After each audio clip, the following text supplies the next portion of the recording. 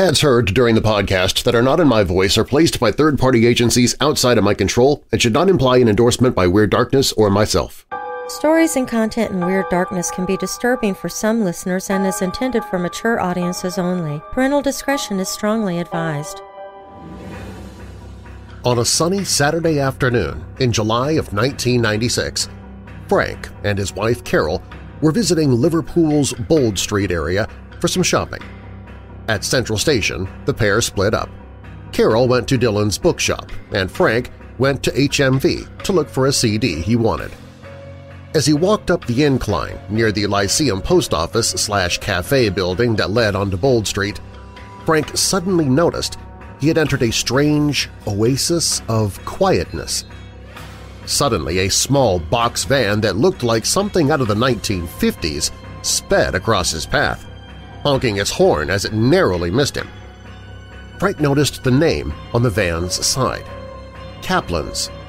When he looked down, the confused policeman saw that he was unexpectedly standing in the middle of the road. The off-duty policeman crossed the road and saw that Dylan's bookshop now had crypts over its entrances. More confused, he looked in to see not books, but women's handbags and shoes. Looking around, Frank realized people were dressed in clothes that appeared to be from the 1940s. Suddenly, he spotted a young girl in her early 20s, dressed in a lime-colored sleeveless top. The handbag she was carrying had a popular brand name on it, which reassured the policeman that maybe he was still partly in 1996. It was a paradox, but he was relieved, and he followed the girl into crypts. As the pair went inside, Frank watched in amazement as the interior of the building completely changed in a flash to that of Dylan's bookshop of 1996. The girl turned to leave, and Frank lightly grasped the girl's arm to attract attention and said, "Did you see that?" She replied, "Yeah, I thought it was a clothes shop. I was going to look around, but it's a bookshop." It was later determined that crypts and Kaplan's were businesses based in Liverpool during the 1950s. I'm Darren Marlar, and this is Weird Darkness.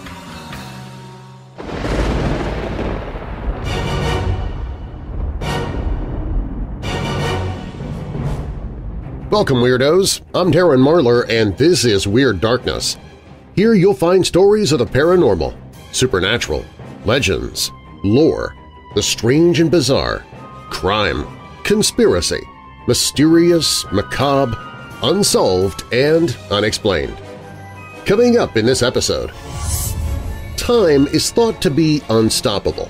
The past is gone and the future is unknown. Or is it? You may know them as tiny statues in your garden, but real gnomes are said to be fantastical creatures that harbor the secrets of the elements of the earth. Mrs. Meiar was amiable and lived peaceably with her neighbors, but Christian, known locally as Devil Meiar, was regarded as the wickedest man in Ripley County, Indiana. So what was it? An overactive imagination? A ghost? A succubus? What happened to this woman's boyfriend? But first, for 4 months, the hills of LA were littered with the bodies of women and girls ages 12 to 28. It was the work of 2 insatiable killers, though they were recognized as a single monster, one and the same, the Hillside Strangler. We begin there. If you're new here, welcome to the show. While you're listening, be sure to check out WeirdDarkness.com for merchandise, my newsletter, to enter contests, to connect with me on social media. Plus, you can visit the Hope in the Darkness page if you're struggling with depression or dark thoughts. You can find all of that and more at WeirdDarkness.com. Now, bolt your doors, lock your windows, turn off your lights, and come with me into the Weird Darkness.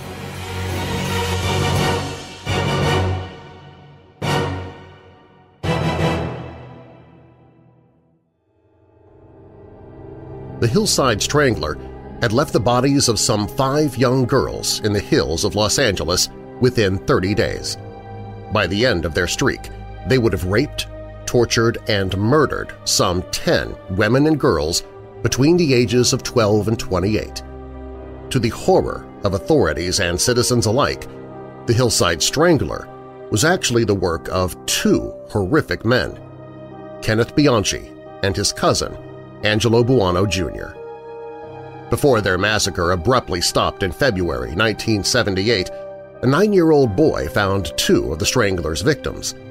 He was with his friends on an adventure, searching for buried treasure in the local dump's trash heap. From afar, the boy would later tell the police that they just looked like mannequins. That's why he was willing to climb up over the filthy mattresses and get a close enough view to see what they really were. Two little girls, one 12 and one 14, neither much older than he, stripped naked and left to rot. They'd been there, in the trash and the heat of the sun, for a week. Their pretty young faces had started to decay, and there were swarms of insects over them. Those two young girls, Dolly Cepeda and Sonia Johnson, wouldn't be the last to die. Before the sun went down that night, another body would be found. The massacre did not start until Kenneth Bianchi and his cousin Angelo Buono first got together in January 1976, when Bianchi moved from Rochester, New York, to live with his cousin Buono in Los Angeles. However, Bianchi would later be found responsible for several murders on his own. As is the case with many a murderer, Bianchi had a troubled past. His mother was unstable and unable to care for him, and so he was adopted. He was himself an unstable youth and later adult who had difficulty holding down steady work. But with his cousin, he landed on a money-making scheme that would grow into a murdering spree.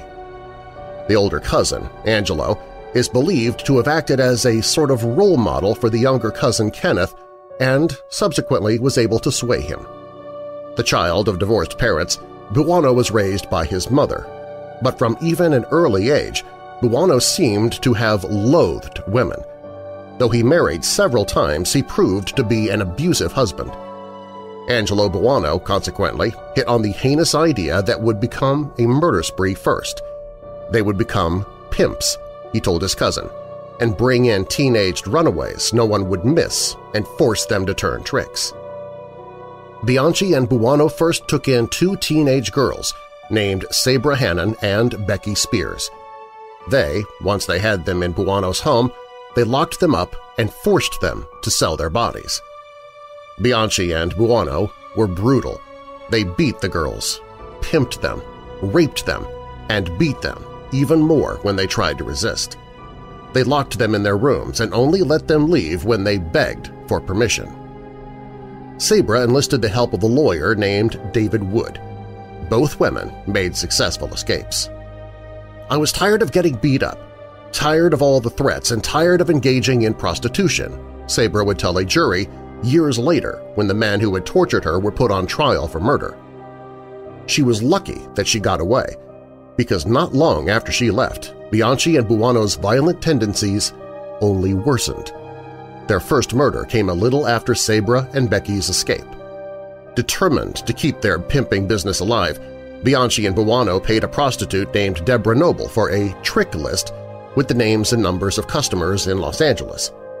Noble showed up at their house with another prostitute, Yolanda Washington, and sold them a phony list.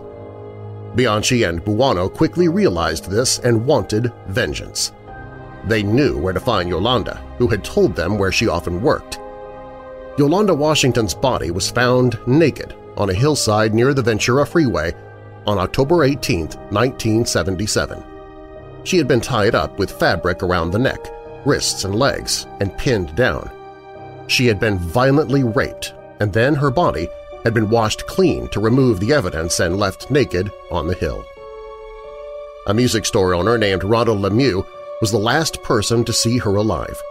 He later testified that two men flashing police badges had pulled her off the street, handcuffed her, and pushed her into the back seat of an unmarked car. That would become Bianchi and Buono's trademark for most of their murders. They would pretend they were cops, flash a fake badge, and tell a woman she was coming downtown. Then they'd take her to Angelo Buono's upholstery shop and make sure she was never seen again. Less than 2 weeks later, the Hillside Stranglers struck again. This time they killed a 15-year-old runaway who'd been surviving by selling her body on the streets. Her body turned up on November 1, 1977, dumped in a residential area in La Crescenta. A waitress named Lisa Caston turned up next, just 5 days later, and she was the first woman they killed who wasn't a prostitute. On November 20th, the bodies of Dolly Cepeda, Sonia Johnson, and Christina Weckler all turned up on the same day. The manner of death for Weckler was found to be particularly troubling, as investigators found that the Stranglers had experimented with injecting her with household surface cleaners. Women in Los Angeles learned to live in fear. One woman, named Kimberly Martin, joined a call girl agency hoping that they would keep her safe, but instead the agency accepted a call from 2 men using a payphone and sent her out to her death. Martin's body was found on December 14, 1977. She was found nude, strangled, and with electrical burns on her palms. She was 18 years old, and she was the 9th victim of the Hillside Stranglers. There would be a little more than 2 months of peace before the killers would strike a 10th and final time, leaving the body of a woman named Cindy Hudspeth in the trunk of her Datsun, inches from the edge of a cliff. Then, suddenly, in February 1978, the massacre stopped. Kenneth Bianchi had left Los Angeles just as the spree finished. He had fallen in love and spent much of his time in L.A. trying to win the hand of a woman named Kelly Boyd in marriage. Boyd never agreed to marry him, but she did give him a son. She gave birth to their boy Ryan just days after the Hillside Strangler struck for the final time. Weeks after giving birth, Kelly Boyd broke things off with Bianchi and moved to Washington State, and in May 1978, Bianchi followed her to Bellingham, Washington. But the killer in Bianchi seemed insatiable. On January 12, 1979, Bianchi kidnapped and murdered 2 young students at Western Washington University. Without Angelo Buono helping him, Bianchi was clumsy about covering his tracks. The police caught him the next day. He had killed the women in Washington the same way he'd killed those girls in L.A., and when the police pulled him in, they found that he was still carrying a California driver's license. Kenneth Bianchi, they quickly realized, was one half of the Hillside Strangler. When they threatened him with capital punishment, Bianchi broke down and gave up his partner, Angelo Buono. During his trial, Bianchi tried to plead insanity and stated that he had multiple personality disorder. The court didn't buy it. Bianchi pleaded guilty to the Washington murders and 5 of the California murders and testified against his cousin to avoid the death penalty. He consequently received 6 life sentences, where Buono received life without parole. The jury ultimately voted against capital punishment. With his final words to the court, the presiding judge, Ronald George, cursed the rules that kept him from sentencing them to death. Angelo Buono and Kenneth Bianchi slowly squeezed out of their victims their last breath of air and their promise for a future life, and all for what? The momentary sadistic thrill of enjoying a brief, perverted sexual satisfaction and the venting of their hatred for women, the judge rallied. If ever there was a case where the death penalty is appropriate, this is the case. Buono died while in prison in 2002. Bianchi is still living out his sentence after marrying a Louisiana pen pal in September 1989. His 2010 request for parole was denied.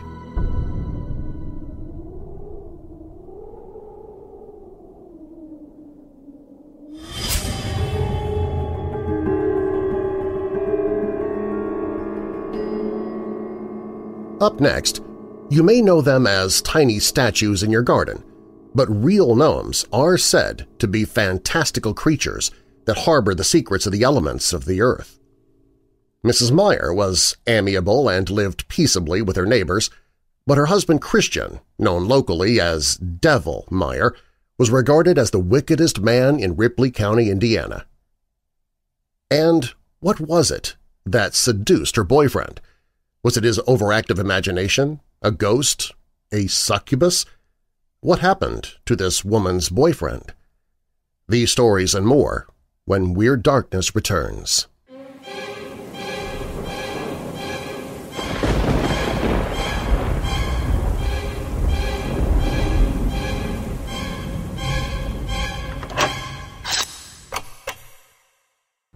Sometimes you feel a bit nutty, especially if you're a weirdo. If that feeling transfers to your taste buds as well, I've got some great news for you. Weird Dark Roast Nutty Mummy Coffee. Wrap your taste buds around this medium dark roast blend with shrouds of almond, honey, and chocolate. Each bag of Nutty Mummy is exclusive to Weird Darkness and is roasted to order, then bagged specifically for you to ensure maximum freshness for you, your mummy, and anyone else you share it with. Entomb your old coffee and bring your taste buds back from the dead with Weird Dark Roast Nutty Mummy at WeirdDarkness.com/coffee. That's WeirdDarkness.com/coffee.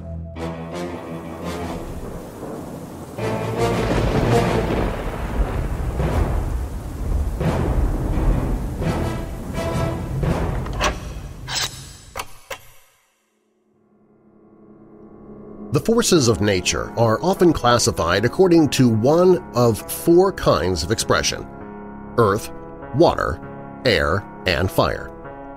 Operating at the most primal level with these expressions of force in the natural world are beings called elementals.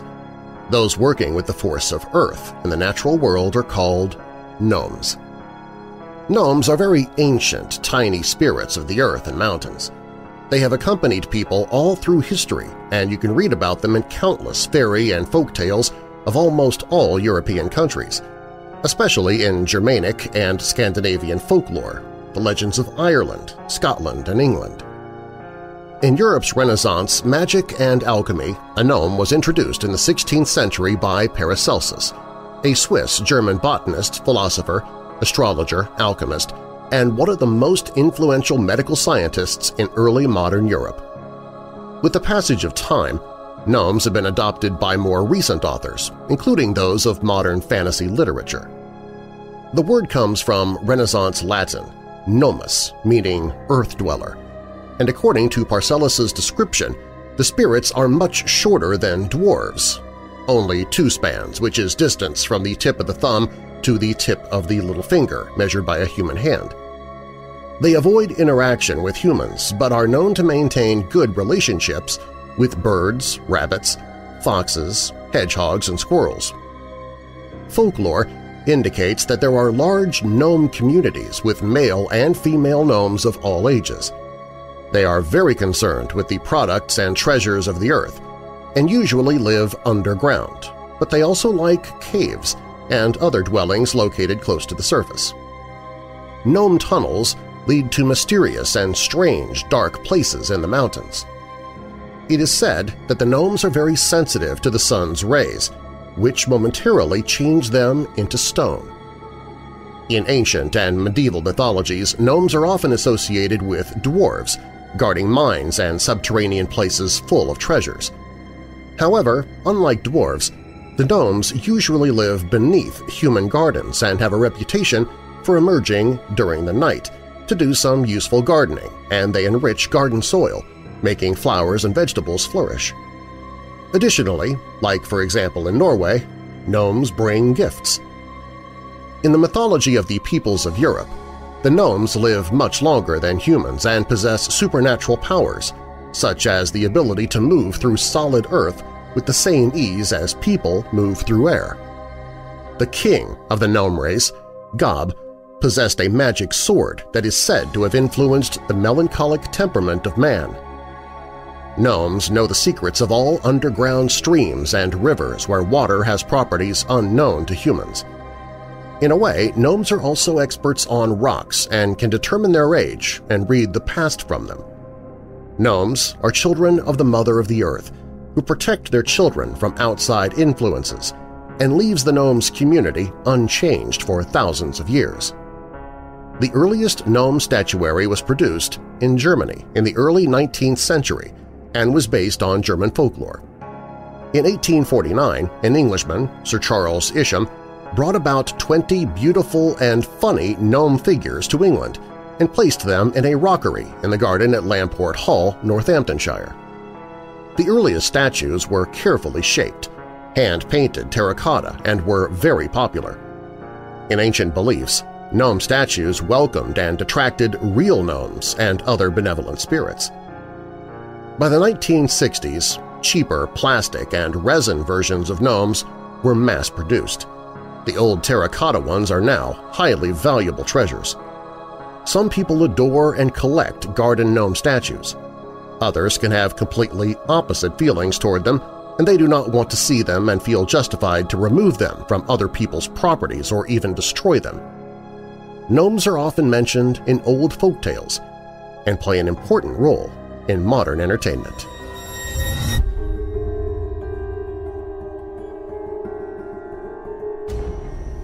Shortly after the Civil War, Christian Meiar secured a questionable title to a farm in Ripley County, Indiana, and moved there with his wife. The farm was located outside of Elrod, a town so small and isolated it was described simply as a post office located 15 miles northwest of Aurora. Mrs. Meiar was amiable and lived peaceably with her neighbors, but Christian, known locally as Devil Meiar, was regarded as the wickedest man in that part of the state. For 12 years he would bicker and fight with anyone he met. He never bathed and was horribly ugly. He frightened children and women shunned him, not just because he was ugly, but because he could not open his mouth without spewing the vilest blasphemy and vulgarity. When neighbors' livestock strayed on his property, Meiar would attack and kill or cripple the animals, and he would beat his wife, sometimes so badly that she would seek sanctuary at the home of their nearest neighbor, a quarter-mile away. In 1878, Mrs. Meiar was dying of cancer of the tongue and could no longer speak. To ease her pain, her husband would buy morphine, but would only buy 5 or 10 cents worth at a time. When she could no longer work, Christian Meiar went to Cincinnati and returned with a woman named Lena Stagner and her 15-year-old son, Will. Ostensibly, Mrs. Stagner was to serve as Mrs. Meiar's nurse. Neighbors believed she was to be the replacement when Mrs. Meiar died. On Saturday, April 13, 1878, Meiar sent Will Stagner to sleep at a neighbor's house.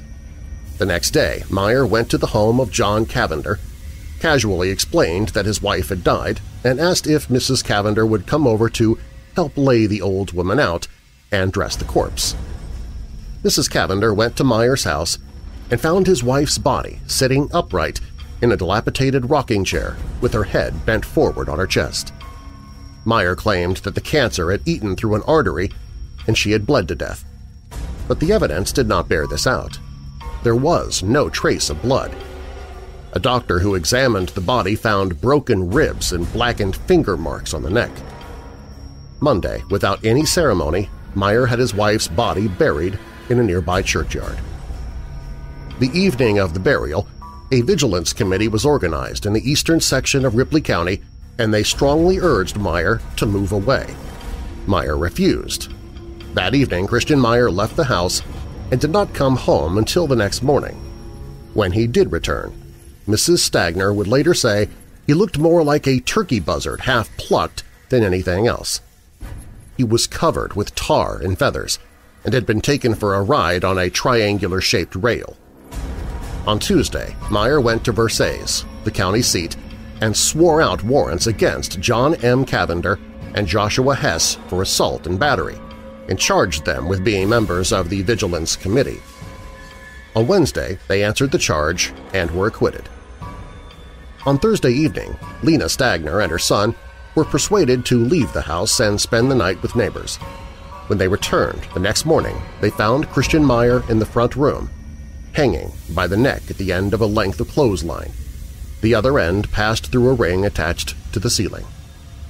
The Cincinnati Enquirer's gruesome description of the corpse was reprinted in several newspapers.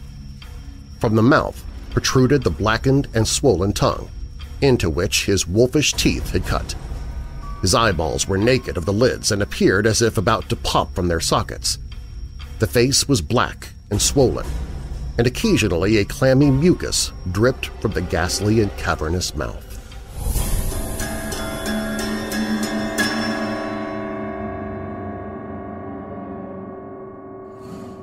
Shortly after my boyfriend and I started going out, he told me about this experience.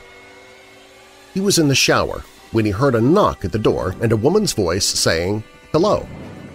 He was alone in the house at the time, and there aren't any women living at his house, so he didn't bother to get out of the shower to investigate.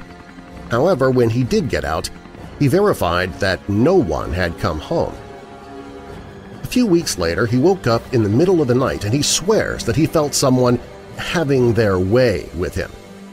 He was pretty explicit in his description.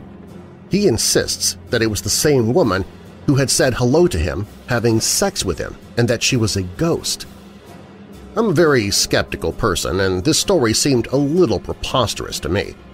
I've tried to explain it as a dream, him hearing things and such, but he insists that this stuff actually happened.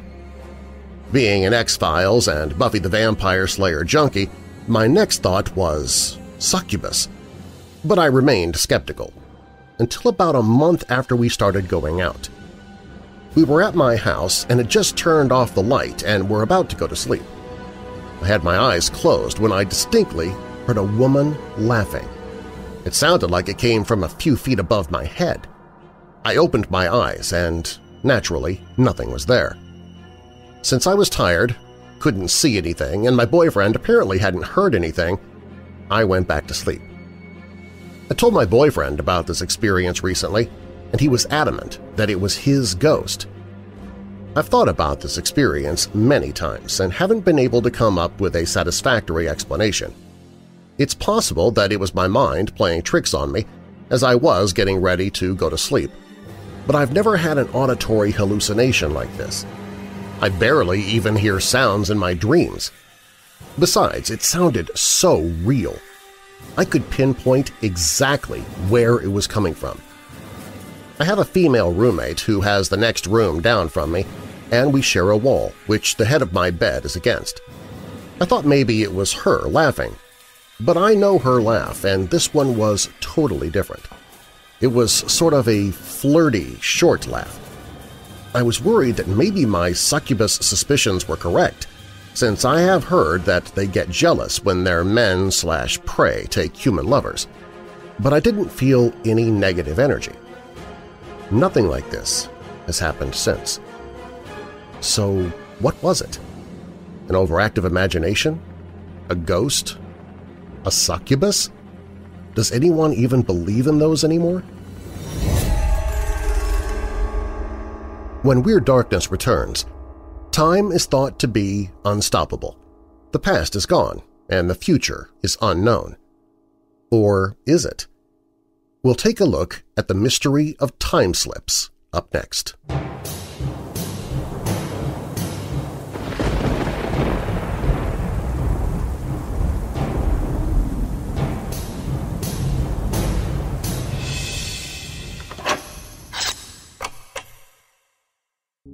Anywhere and anything can be haunted, and many people from all walks of life experience strange things in surprising locations.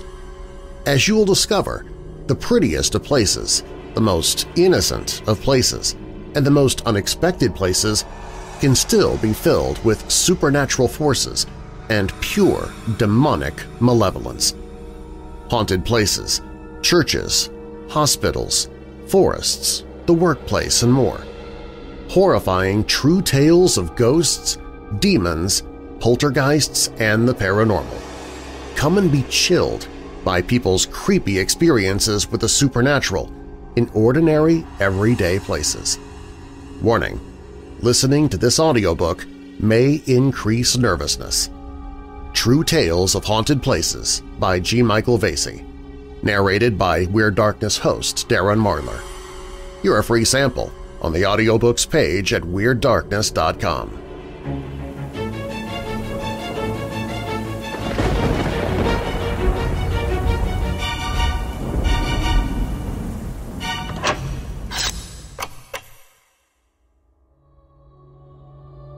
Time is a funny thing. There never seems to be enough, yet there is an infinite amount. Time slips through moment upon second into eternity past, yet present, to begin the future. Time is thought to be unstoppable in its relentless push towards the future.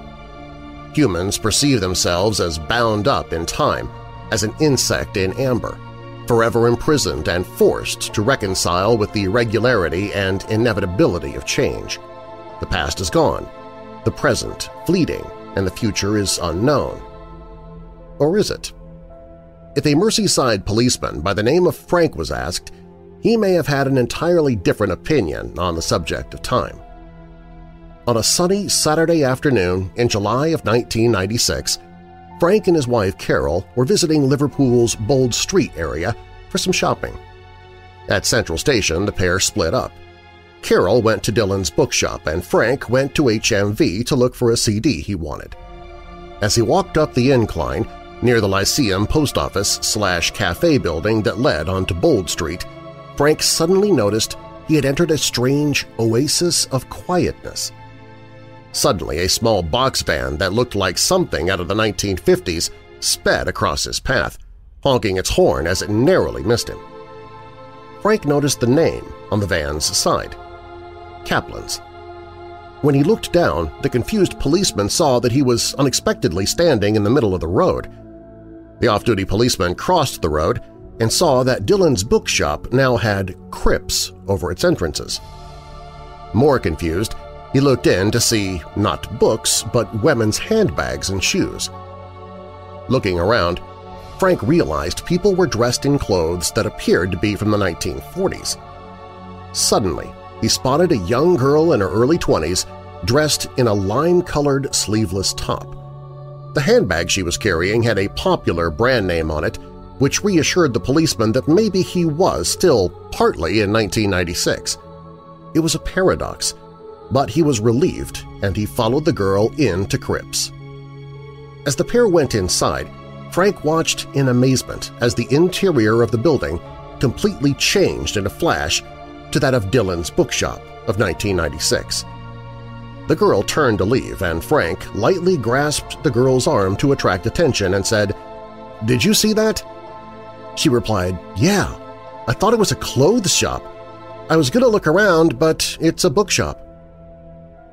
It was later determined that Cripps and Kaplan's were businesses based in Liverpool during the 1950s. Whether these businesses were based in the locations specified in the story has not been confirmed. Frank's experience is not that unusual in the realm of strange phenomenon. There is even a name given to such events – time slips. A time slip is an event where it appears that some other era has briefly intruded on the present. The time slip seems to be spontaneous in nature and localization, but there are places on the planet that seem to be more prone than others to time slip events. As well, some people may be more inclined to experience time slips than others.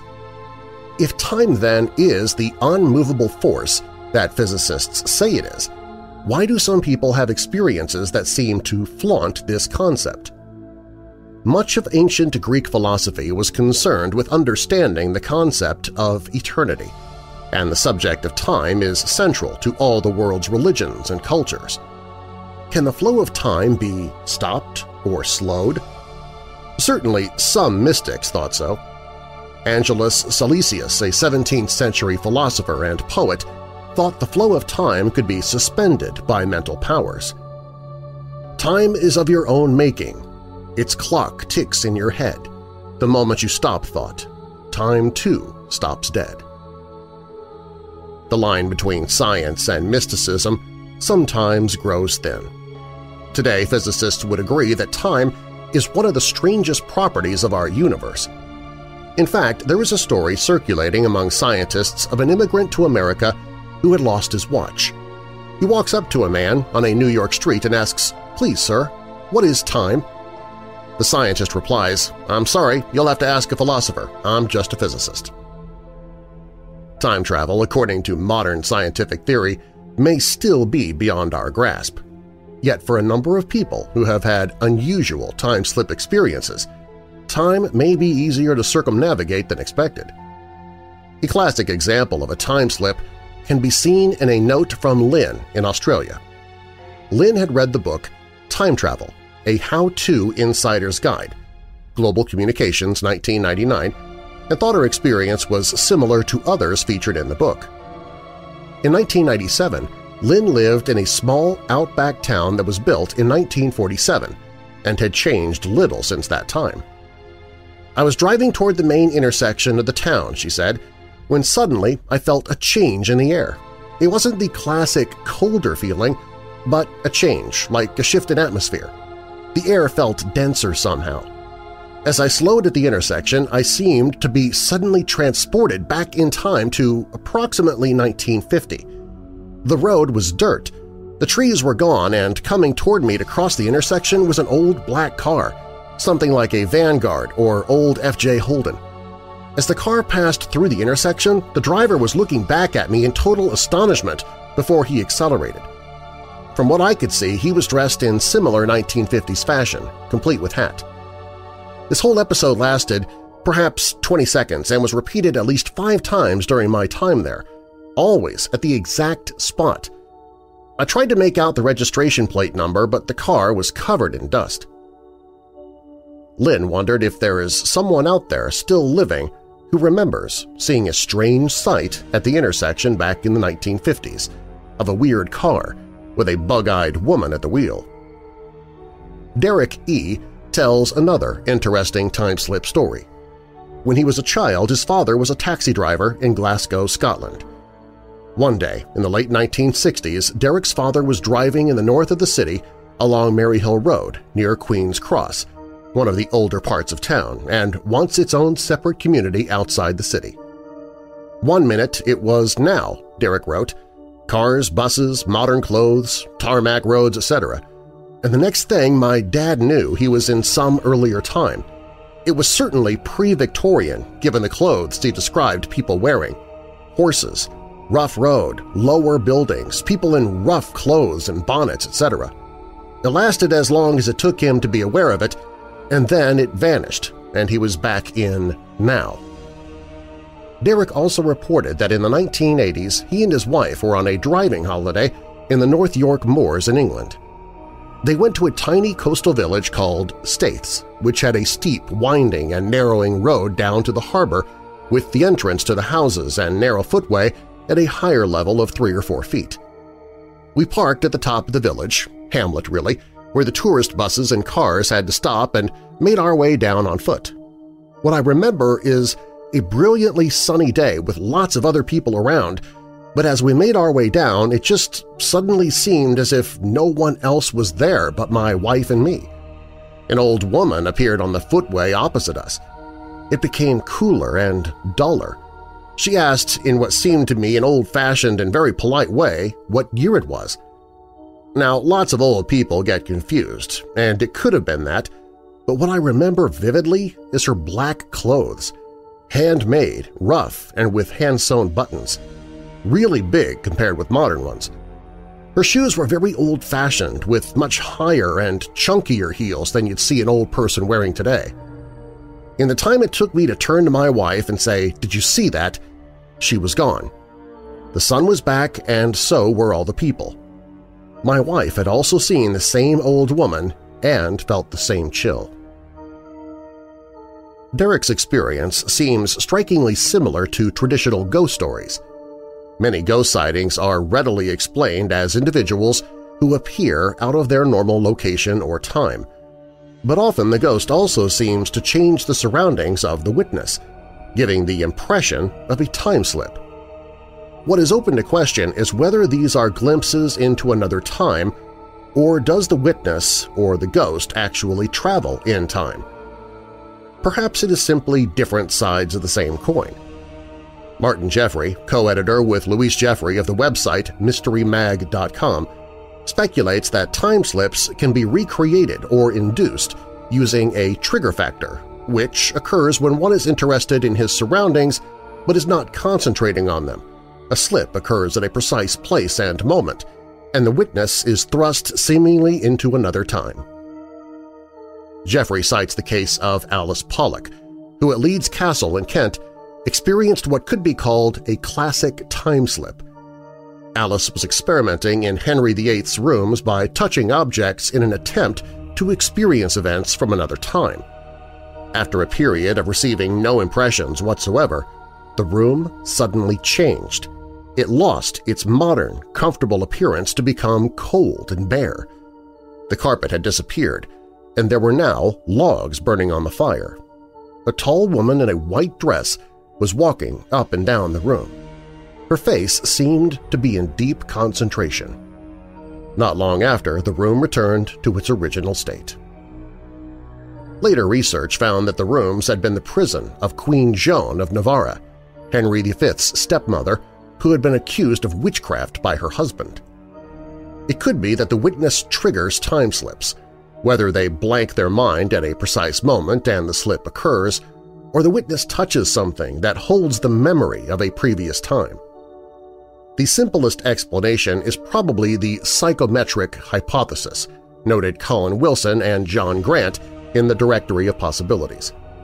In the mid-19th century, Dr. Joseph Rhodes Buchanan of the Covington Medical Institute performed experiments that convinced him that certain of his students could hold letters in their hands and accurately describe the character of the writer. He became convinced that all objects carry their history photographed in them. Buchanan wrote, "The past is entombed in the present. The discoveries of psychometry will enable us to explore the history of man as those of geology enable us to explore the history of Earth. Clearly, psychometry may be seen as a form of time slip." The classic of time slip tales occurred in August 1901, when two English women on holiday, Annie Moberly, principal of St. Hugh's College in Oxford, and Dr. Eleanor Frances Jourdain, visited Paris. After a short stay in the capital, they went on to Versailles. After visiting the palace, they began searching for the Petit Trianon, but became lost. As they wandered the grounds, both women began to feel strange, as if a heavy mood was oppressing their spirits. Two men dressed in long, grayish-green coats with small three-cornered hats suddenly appeared and directed the women to the Petit Trianon. They strolled up to an isolated cottage where a woman and a 12- or 13-year-old girl were standing at the doorway, both wearing white kerchiefs fastened under their bodices. The woman was standing at the top of the steps, holding a jug and leaning slightly forward, while the girl stood beneath her, looking up at her and stretching out her empty hands. She might have been just going to take the jug or have just given it up. I remember that both seemed to pause for an instant as in a motion picture, Dr. Jourdain would later write. The two Oxford ladies went on their way and soon reached a pavilion that stood in the middle of an enclosure. The place had an unusual air about it, and the atmosphere was depressing and unpleasant. A man was outside the pavilion, his face repulsively disfigured by smallpox, wearing a coat and a straw hat. He seemed not to notice the two women. At any rate, he paid no attention to them.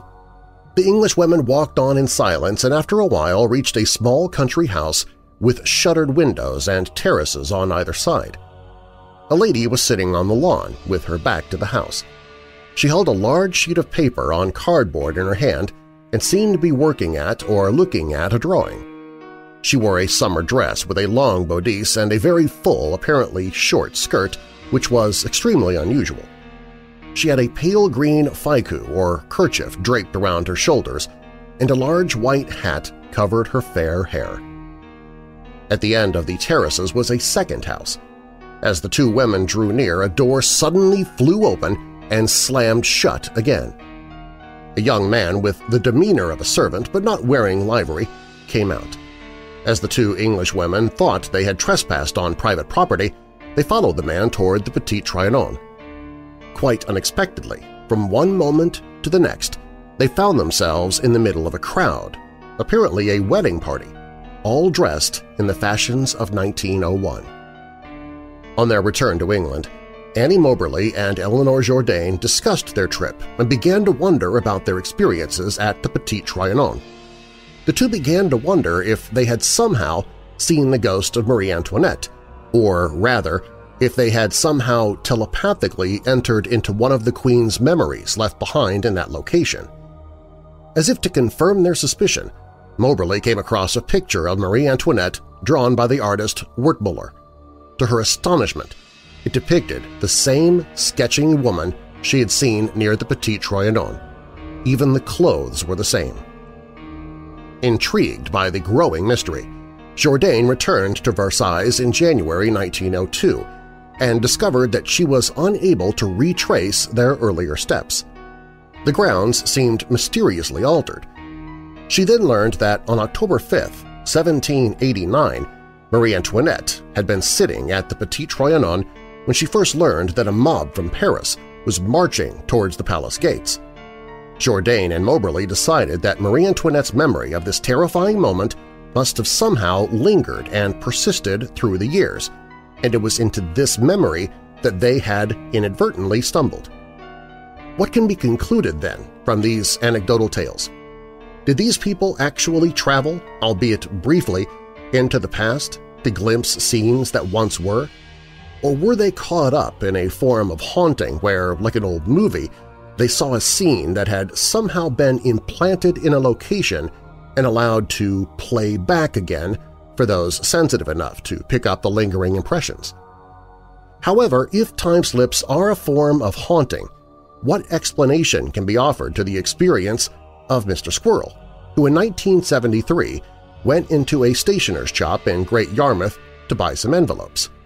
He was served by a woman in Edwardian dress and bought 36 envelopes for $1. He noticed that the building was extremely silent. There was no traffic noise. On visiting the shop 3 weeks later, he found it completely changed and modernized. The assistant, an elderly lady, denied that there had been any other assistant in the shop the previous week. Even though the envelopes disintegrated quickly, Mr. Squirrel was able to track down the manufacturers, who said that such envelopes had ceased to be manufactured 15 years before. How can a haunting produce such physical evidence?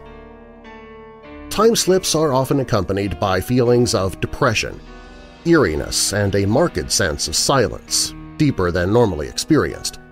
Posits author Andrew Mackenzie in his book Adventures in Time, Encounters with the Past, drawing this conclusion based on the Versailles time-slip accounts as well as his own interviews with people who have experienced the phenomenon.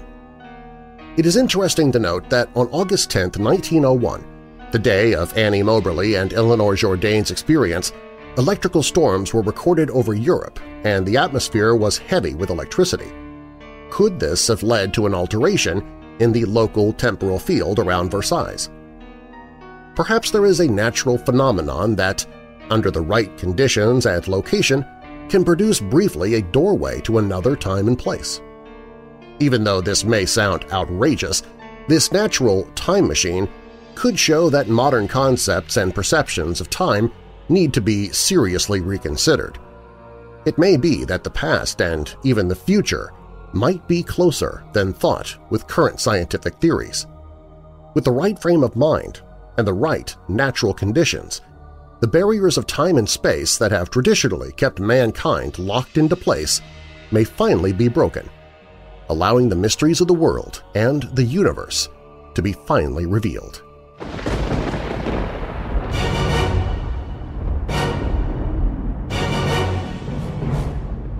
Thanks for listening. If you like the show, please share it with someone you know who loves the paranormal or strange stories, true crime, monsters, or unsolved mysteries like you do. You can email me anytime with your questions or comments at darren@weirddarkness.com. Darren is D-A-R-R-E-N. WeirdDarkness.com is also where you can find all of my social media, listen to free audiobooks I've narrated, visit the store for Weird Darkness t-shirts, hoodies, mugs, phone cases, and more merchandise. Sign up for monthly contests. Find other podcasts that I host. And find the Hope in the Darkness page if you or someone you know is struggling with depression or dark thoughts. Also on the website, if you have a true paranormal or creepy tale to tell, you can click on Tell Your Story. You can find all of that and more at WeirdDarkness.com. All stories in Weird Darkness are purported to be true unless stated otherwise, and you can find source links or links to the authors in the show notes. The Horror of the Hillside Stranglers was written by Mark Oliver for All That's Interesting. Supernatural Gnomes is by A. Sutherland for Ancient Pages. Righteous Retribution is by Robert Wilhelm for Murder by Gaslight. My Boyfriend's Ghostly Lover was submitted by G. Michael Vasey from the book Seduction of the Innocents. The Mystery of Time Slips is by Tim Swartz for UFO Review. Weird Darkness is a production and trademark of Marlar House Productions. And now that we're coming out of the dark, I'll leave you with a little light. 2 Corinthians 10 verse 12. We do not dare to classify or compare ourselves with some who commend themselves. When they measure themselves by themselves and compare themselves with themselves, they are not wise. And a final thought, all of humanity's problems stem from man's inability to sit quietly in a room. Blaise Pascal. I'm Darren Marlar. Thanks for joining me in the Weird Darkness.